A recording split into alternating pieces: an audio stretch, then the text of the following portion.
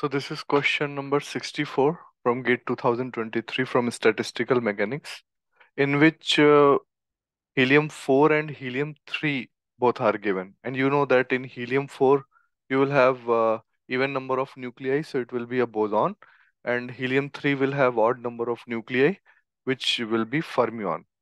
And they are saying that two particles, that means two helium-4 or two helium-3 particles, are to be distributed into four energy levels, and P is the probability of occupying different energy levels. That means they are not in the same level. Okay.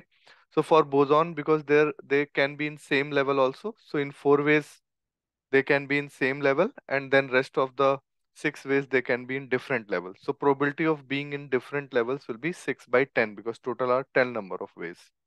And because of Pauli's exclusion principle, in fermion they can only occupy different energy levels.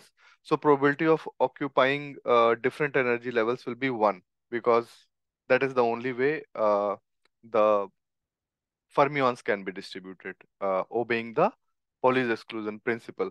And when you see P by Q, so that will be 0.6. So this was very straightforward question. The only thing we have to figure it out was that helium-4 will be boson, that you already know, and helium-3, because of the odd number of nuclei, it will be a fermion. Okay, thank you.